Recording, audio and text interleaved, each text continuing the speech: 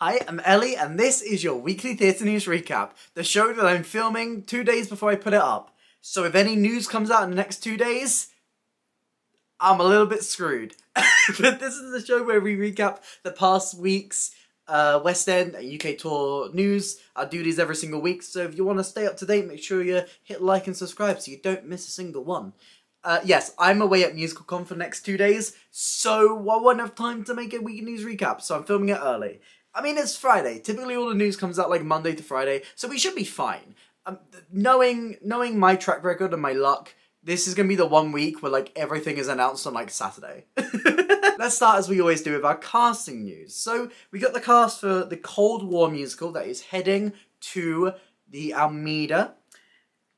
This is an adaptation of the film. It was previously announced that Elliot Levy, Luke Thalen, and Anya Chalotra would be in the cast, and now we have the complete rest of the cast, who include Ali Goldsmith, Ryan Goshinsky, Anastasia Martin, Alzbeta Matisakova, Jordan Metcalf, Katarina Nokovic, Sophie Maria Warner, and Alex Young. Also, there's non-binary representation. Alzbeta. Alzbeta is... Yes! There's non-binary representation! We love to see it! Let's go! Next up, we head over to Sister Act. We have a new Mother Superior. Sue Cleaver will be joining the show from Thursday the 14th of March in Brighton. She will be playing in Brighton before going to Manchester, Cork, Belfast, Glasgow, York, and Birmingham. And then further casting for the role after this will be announced very soon. Very exciting. We love Sister Act. Can't wait to see it again in London. We love to see it.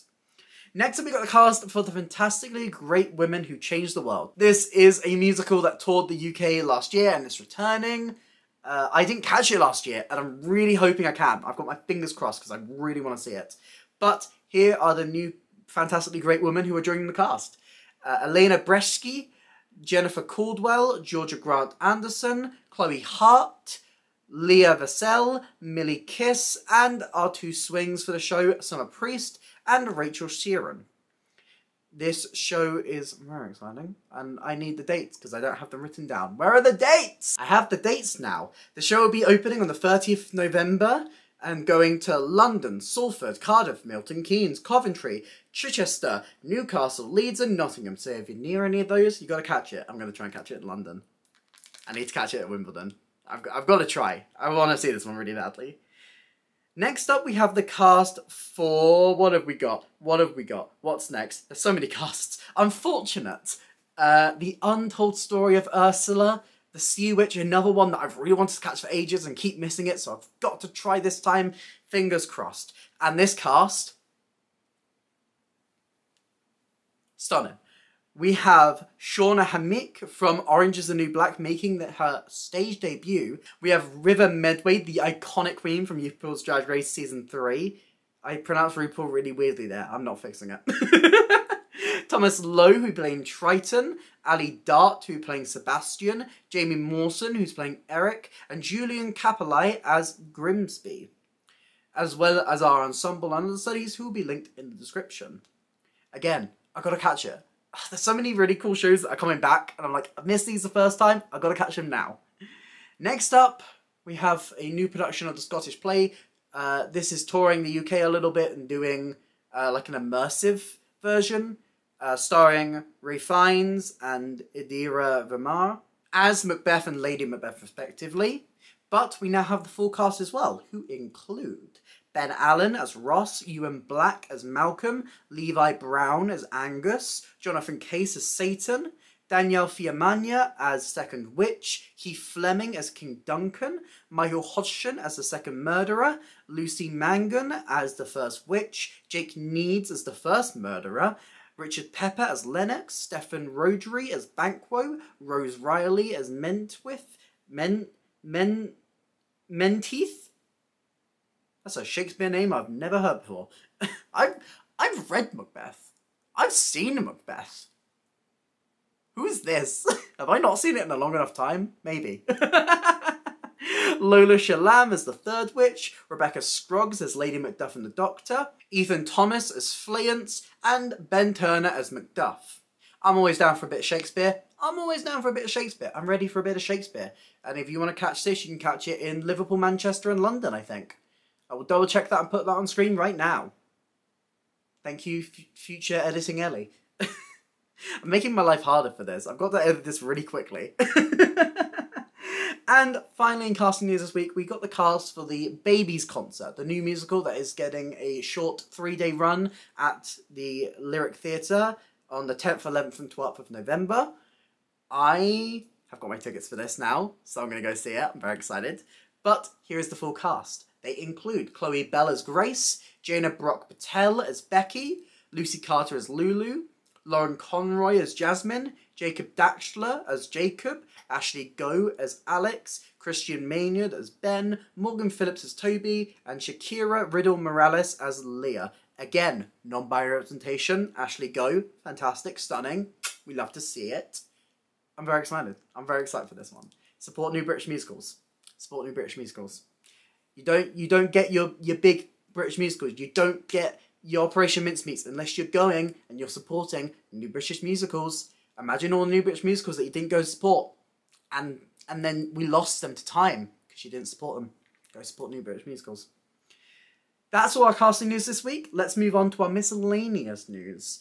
I'm going to start with our extensions and our closures this week. First off, quickly, the extensions.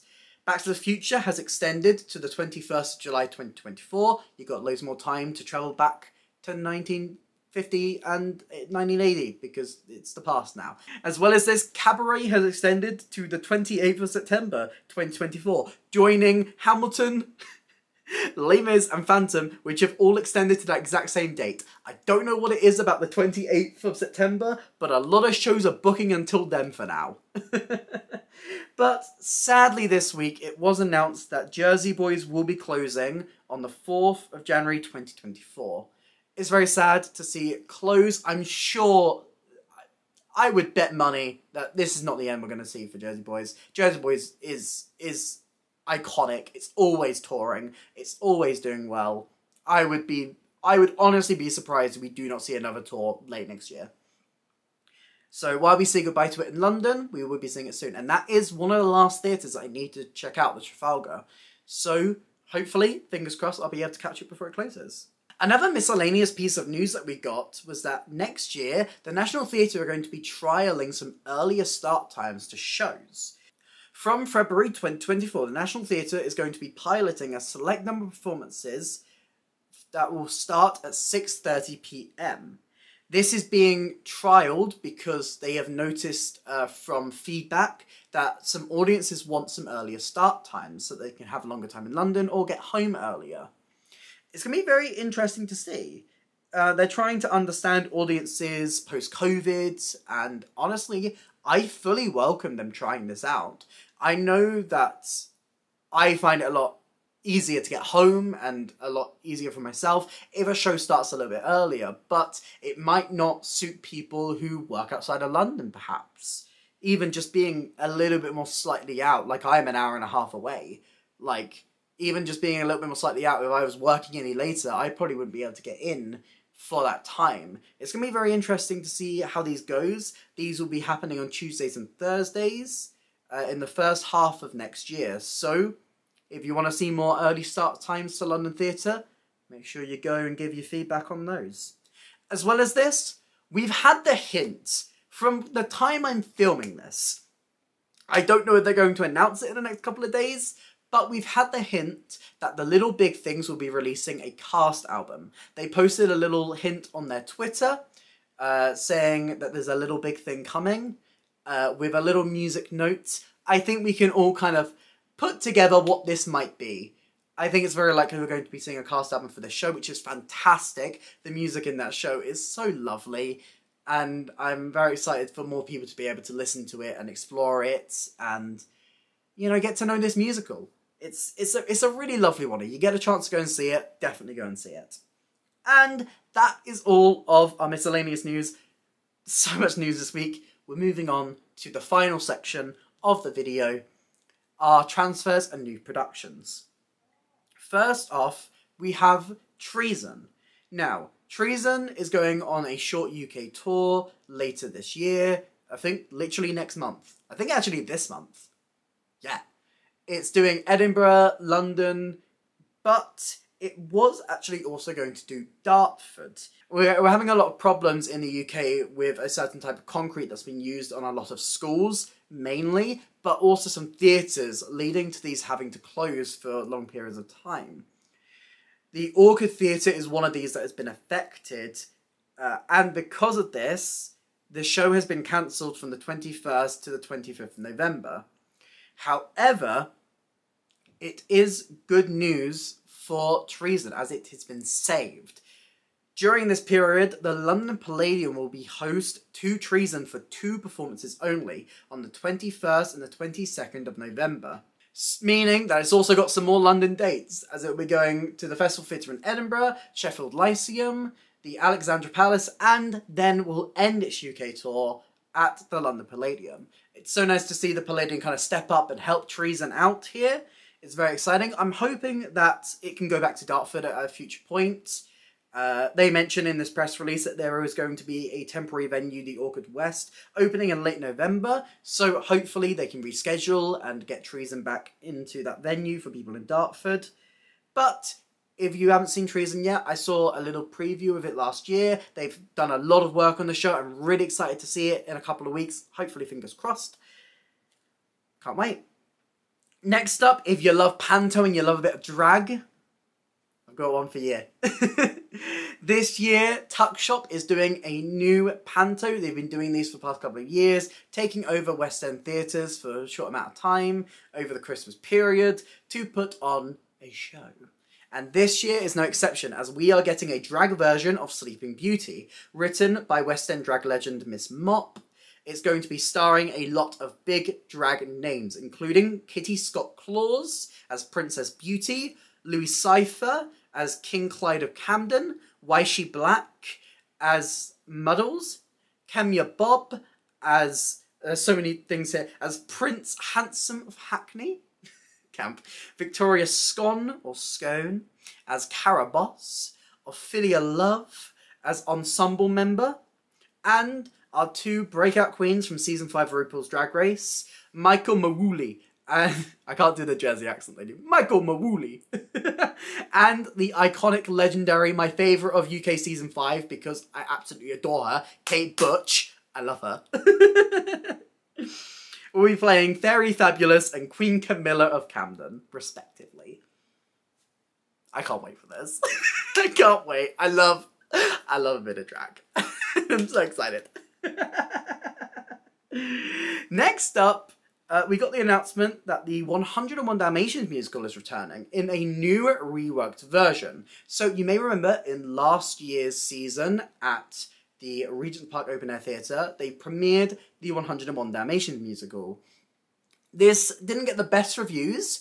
However, this musical is being reworked and rewritten a bit, and is going on a UK tour, which is opening in June 2024 in Wimbledon, and moving on to visit Birmingham, Norwich, Canterbury, Leicester, Manchester, Belfast, Wolverhampton, Newcastle, Southend, Liverpool, Milton Keynes, Woking, Cardiff, Southampton, Aberdeen, York, Glasgow, and Edinburgh. So if you're near any of those, you can check out this musical.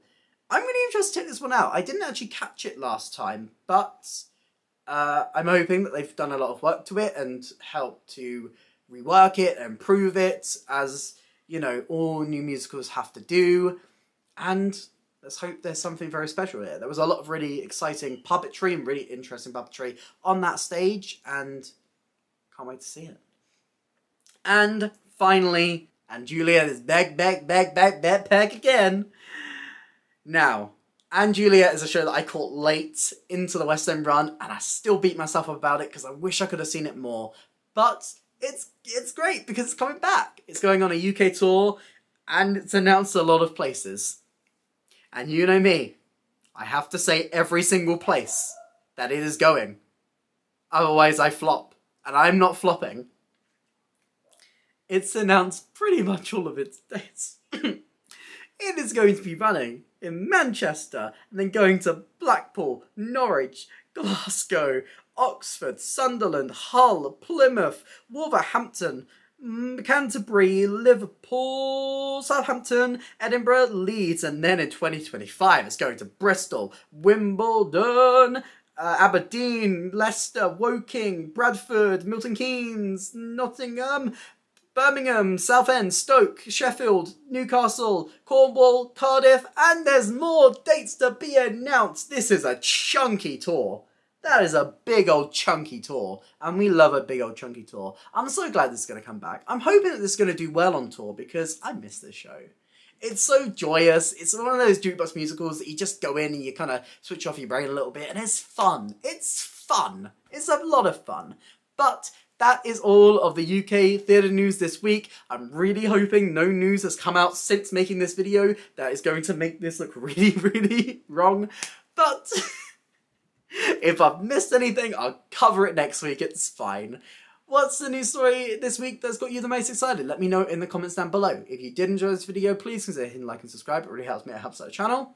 Here's some links to my videos on screen right now, and a link to my Instagram if you want to drop me a follow over there. But that's it for me today, and I hope to see you next time. Bye!